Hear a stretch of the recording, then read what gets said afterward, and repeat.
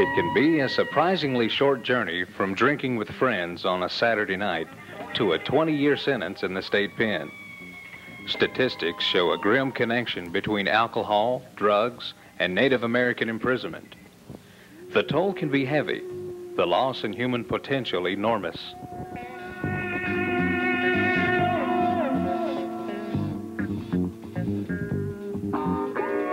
Many Indian youth end up in treatment centers, institutions, and hospitals.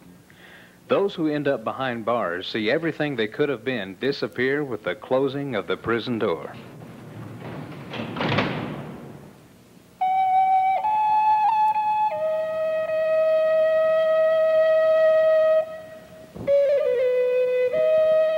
There are 27 correctional facilities in the state of Oklahoma, but there's only one maximum security prison known as Big Mac in McAllister. It houses hardcore, high-risk criminals. As 39-year-old Indian inmate Richard Walker has experienced, prison is a grim and frightening place. Richard is a 5-time loser, serving 5 consecutive sentences in Big Mac for burglary. Well, to begin with, I'm not blaming nobody else but myself. And because I'm the one that went out and got in trouble. And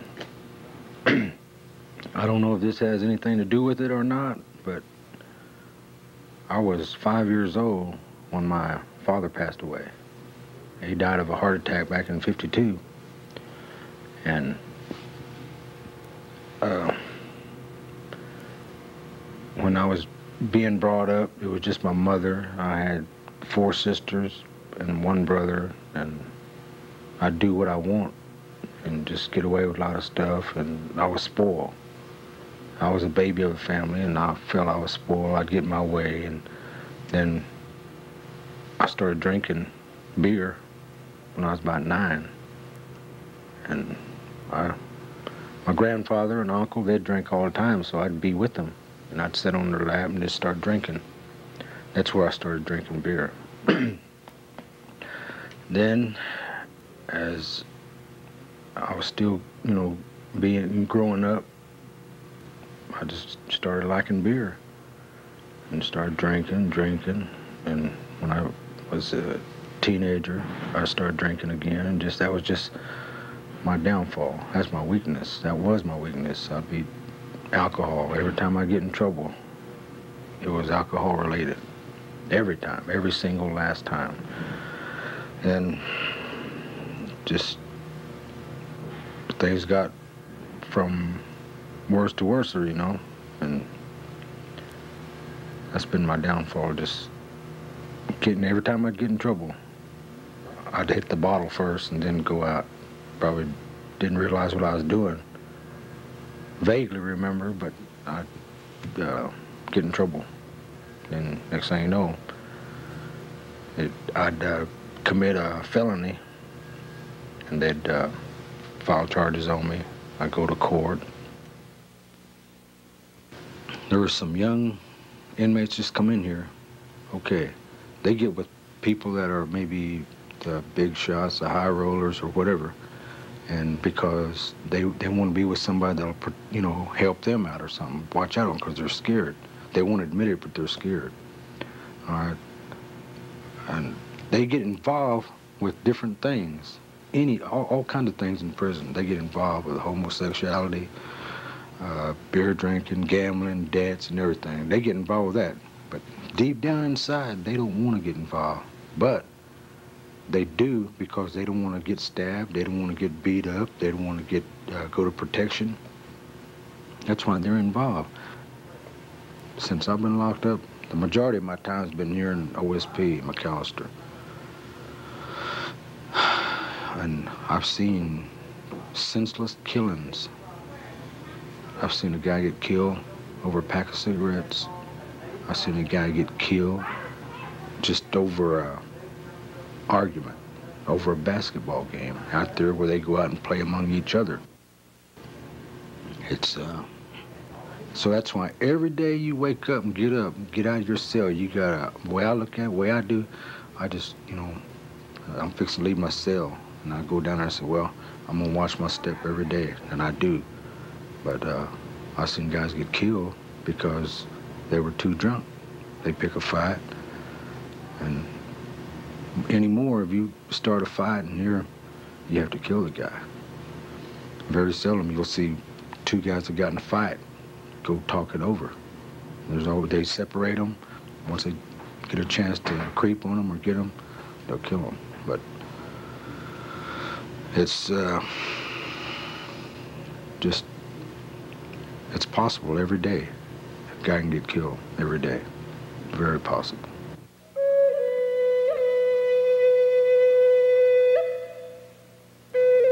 "24-year-old David Harjo is serving a 20-year sentence in the pen for robbery. Though his journey took a different course, David's destination was the same as Richard's, behind bars. It's my second time in the joint. I done a prior offense of robbery by force a few years ago, about 6 years ago. And, I got about 4 years done on this one.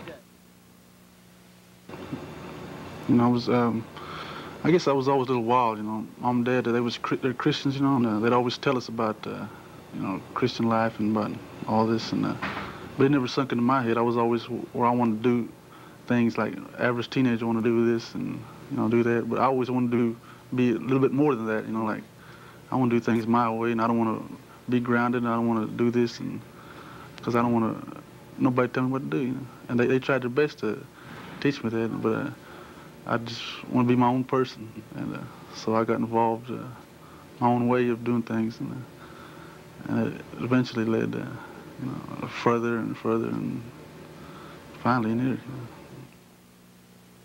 I think about a lot of things, like, you know, I'll be doing back here. Like, I've got 2 daughters out there now, and I could be out there raising them, but you know, just one of them things where, you know, yeah, I think a lot about that. But then, you know, it kind of bothers me when I think about that, so I try not to, but it's hard not to, you know. But yeah, I think about a lot of things I could be doing out there, but I don't got nobody blaming myself, really, and I just got to take it from here. You know. I used to drink whiskey and everything, boy, and I never did take dope very much, but a couple of my buddies turned me on to some stuff. When I get all wild and stuff, and one time I went to this bar, man, and I busted this dude in the face, man, because I didn't like him, and I didn't know that till the next day. You know, they told me, and I said, well, he must have done something to me to try to justify my actions, but they said, well, the guy didn't do nothing.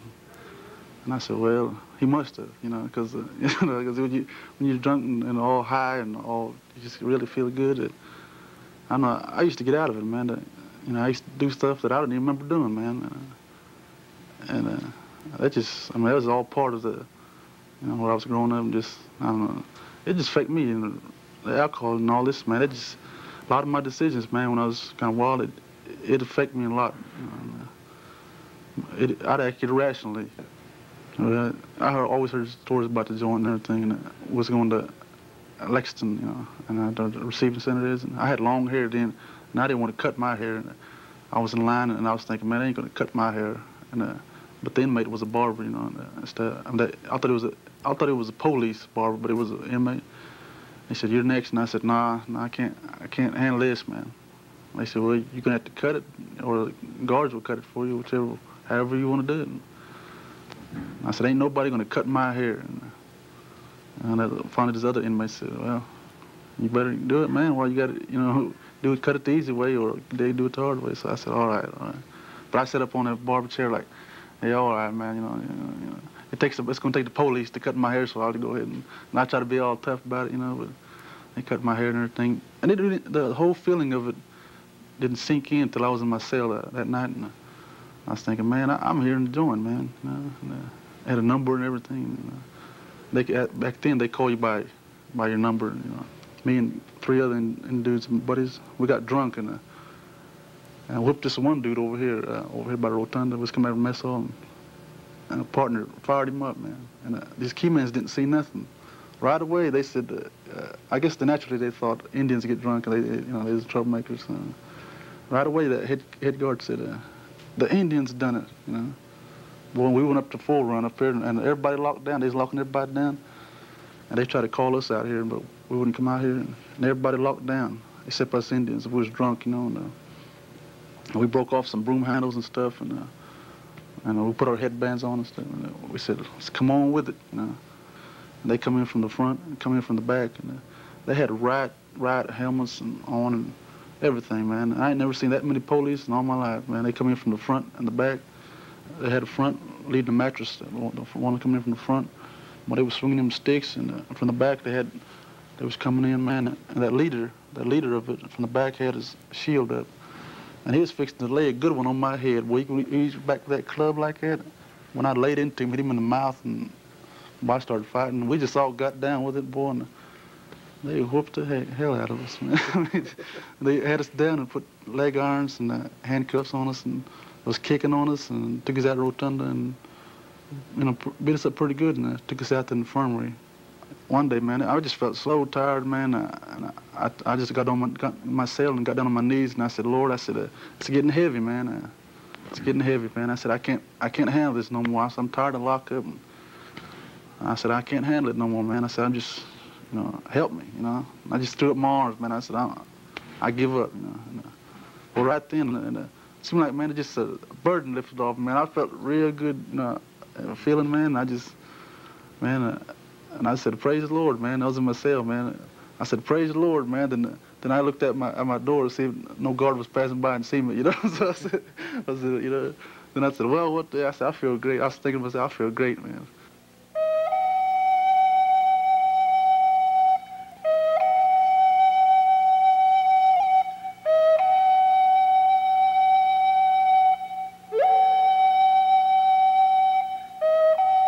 Captain Bob Bryant, who has been with the state penitentiary system for 10 years, knows firsthand the tense, explosive atmosphere produced by long-term confinement.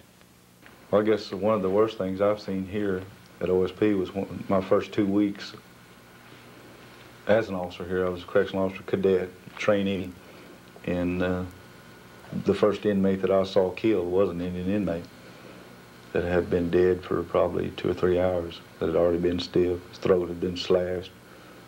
And it's something that, you know, it was awful, kind of hard for me to put out of my mind, because it was the first time I'd seen anybody killed, and it had to be an Indian, and that just struck home with me because he was an Indian. Most of our Indian inmates are in here for robbery, burglary, small petty crimes like that. We do have a couple on death row. The Indian inmates here, that's one reason we tried to form the Indian Club. Give them something to do, give them something to join together. It gives them a chance to, some of them, that's their form of religion. They practice, they grew up around powwow, stomping grounds, and that's, that we do have church services here where they can, you know, they can go to church. I find that most of the Indian population here is from the Baptist background. They either went to a Baptist church or their families were Baptist. When you come into the penitentiary, especially if you're a young Indian, that's something that you're going to have to face is homosexuality. Whether you want to be or not, you may be forced into that situation in order to save your life. A lot of Indians probably on the street or in any inmate wouldn't be that way, but it's forced upon him. It's something he has to do for his own protection. You know, he wants to live, so he'll do anything. But it's a problem that we always contend with here. And there's, you know, but it's still here. It's something that we can't totally stop. I've seen a lot of Indians come and go from this institution, and a lot of them are repeat offenders. So there's something somewhere that we're not doing right because they keep coming back. And that's the biggest problem I see here is that the Indian populations, ones I see leave within a year or 2 years, they're back. And most of them tell me a big part of their problem is they get out on the street, they don't have no skills, no education, no training. They can't find a job, so the first thing they do is they go rob or steal to make money. And they get caught, they're back in the penitentiary again. And like I say, a lot of them are repeat offenders, so they'll end up with doing 20, 30 years for maybe a real small burglary because they've got that after former label on them then. You got a lot of young Indian inmates in the institution.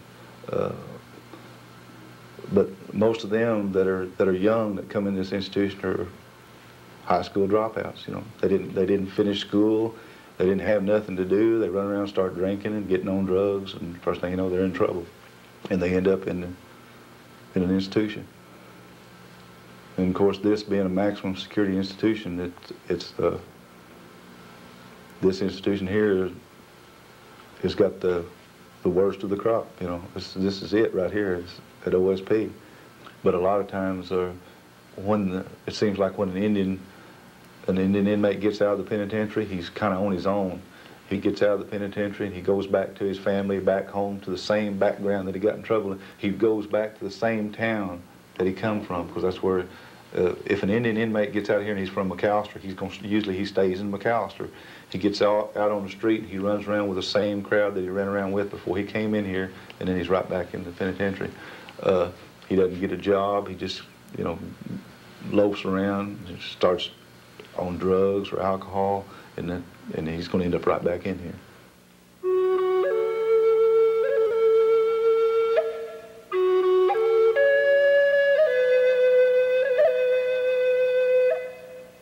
Prison life is a reality for many women as well. 305 women prisoners are confined at Mabel Bassett Correctional Center in Oklahoma City. Theodosia Wheeler, a grandmother, has been incarcerated at Mabel Bassett 4 years. In her case, the link between alcohol abuse and imprisonment is clear. When I was growing up, when I got a can of beer or a quart of wine, I thought I was, you know, hey, I did something real. It was just taboo, but I mean, hey, I did it, you know. But if they gave me drugs back then, I wouldn't know what it was. You know, I just couldn't. But I knew I could relate the ideal of alcohol and beer, but I didn't know anything else. I never have tried drugs, you know. I tried alcohol when I was maybe about 16, 17, and I stayed with it. And when I get out of here, I don't know how it's going to go. I really don't. I just have to, I tell myself every day that I don't need it because this is why I'm here. You know, I can't control it. I'm not a social drinker. I don't know, I didn't know what the word social drinker meant. I thought, you know, if you get two people together, that's being social, you know. And it got so that I didn't need two to drink. I just need one, you know. I've been in here 3 years, February 17th, in the system the last time. I'm doing a total of 41 years. Right now I'm doing a 20, and I got 20 piggyback with that. Then I got a 21 back of this one. I guess I'm not what you call, I come from a good family. The white people would say upper middle class. I never needed for anything. And right now, if they say, Tweet, you can go home if you're promised to stay on your, live within your income. I have enough income to not starve, but I don't have enough for my alcohol. And to have alcohol, I have to have the whole thing, the trimmings with it. You know, in the back of my mind, I said, well, if you're an alcoholic, you're standing downtown holding your hands together, you know, trying to get a nickel and dime for wine. That wasn't me. But in a sense, that was me. But I had to have money to block out that part. Like it, and I wouldn't drink wine. I'd have to drink whiskey because it was just the ideal of cost. If it cost a little more, it'd be a little better for me. But alcohol has and is one of my only problems. And when I get alcohol in my system, I don't care for nothing else. I don't care about my kids. I don't care about my grandchildren. I don't care about nothing but me and that bottle. I used to didn't like myself. Now I understand myself. I still don't like a lot of things about myself, but I understand a lot of my feelings were very selfish, in the ideal that I only wanted alcohol, and when I ran out of that, it seemed like I couldn't relate to my children. I didn't know how to relate to them. I didn't know how to relate to my husband. Unless I was drinking, and then we ended up fighting. And everything in the last, I say the last 6 or 7 years have been miserable. And in that 6 or 7 years, I've went from pretty close to $200,000 in one wad. I think 90% of these women in here is for stealing. You know, the other small number in here are for somebody taking a life one time only. You know, and they're doing life or better, you know. But most of them is here for stealing and drug-related, the alcohol-related, and this is one ant pile.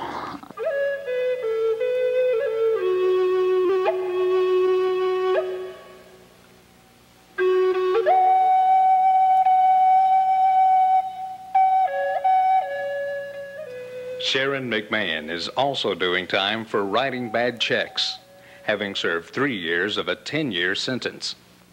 An alcoholic justifies all of their drinking, and I always justified every drink that I drank. I never put myself in the category of having a drinking problem. I worked every day. I felt like if I held down a job that I deserved to have a drink, and when I come to the penitentiary and really had to sit down and look at exactly why am I here, do a self-analysis, what led me to be here, it just boiled down to drinking. It was my drinking. If I hadn't have been drunk, I wouldn't have took the checks, I wouldn't have went and cashed them.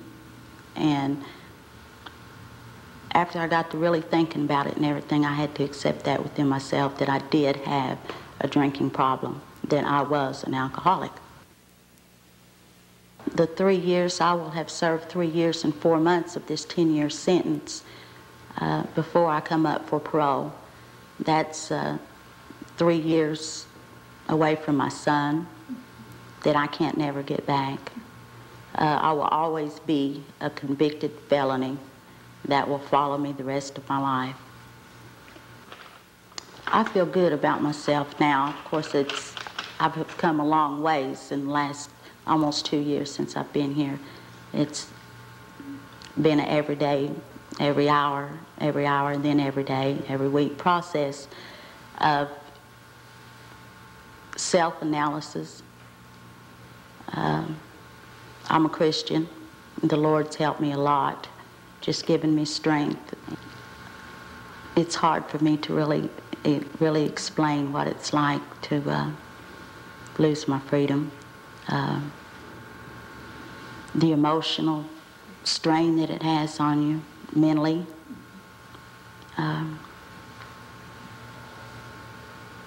It's like walking into the unknown. I get up about 6 o'clock in the morning and I go to school, Talkback TV, and I work as a teacher's aide in typing. And when I'm not in school, I'm in typing. We eat lunch around 11:30 to 12:30.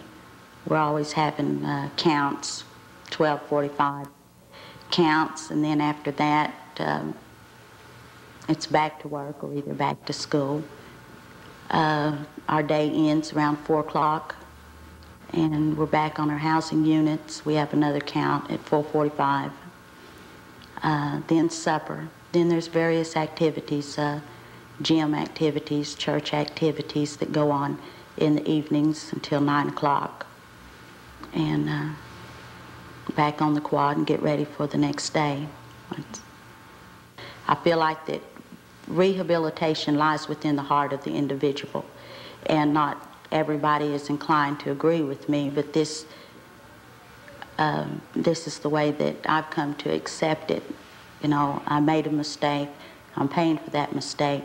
But why should I sit and wallow in self-pity?